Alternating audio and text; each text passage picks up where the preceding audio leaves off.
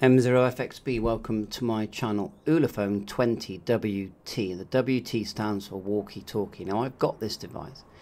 Overall it's a nice solid device, it works well and runs quite a new version of Android, and DMR does work, but the problem is that there is only one time slot on DMR, and also when you try and enter a repeater frequency, so with a different receive and transmit frequency, the app, the PTT sort of radio app inside is not putting in the split. Now there is a way around it. You can create two separate channels and just quickly change channel when you're receiving and transmitting, and most of the time we're receiving, but that's the real pain.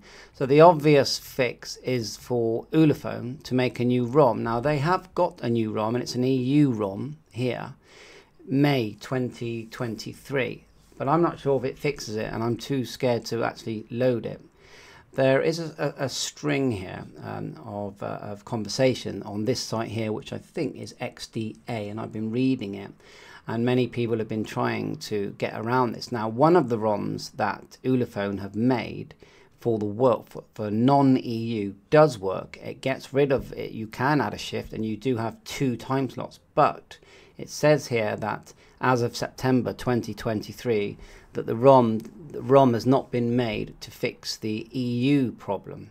So I'm looking here at this ROM, and if we go to information here, it says modified 28th 23, and says it, and we can download it. It's not a problem. I have downloaded the ROM here, as you can see, and this has to be installed you know, in the correct way that ROMs are installed.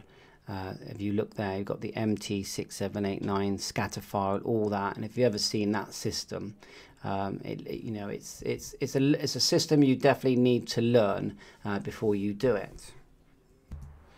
And these are all the files that you get, and the scatter file is the one, if I remember, I have actually done this, but it's such a long time ago. You've got to be careful not to brick it. I'd rather wait for a new ROM.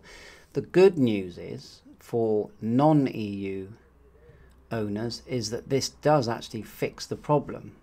So I'm going to put a link in, if I go back one here, and look at the different, non-EU version here. And you'll see there, that one's dated, now it says opened by me, dated April. I know it's dated April, but it is apparently this ROM does work for outside of EU. So this might help someone who's got one of these devices.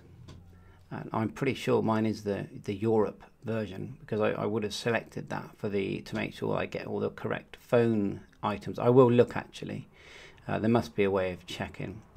So why buy a phone like this? Well, it's got a built-in radio and a very good Android, a PTT. It works on DMR, hopefully with the bugs fixed.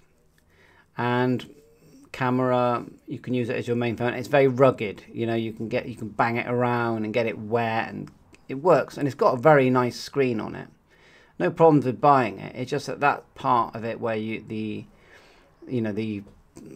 basically the PTT app has these bits that are missing, that are incomplete, is a bit of a pain, because, you know, £250–300 and you want it to fully work.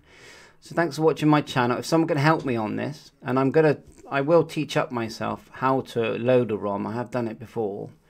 I'll remind myself, but I don't want to do it because it is a way of you can brick your radio permanently to the point where it has to go back to the factory, or really it's scrap by the time you've done all that. And I don't want to do that. So thanks for watching my channel. Hope this helps the non-EU people. 7-3, all the best.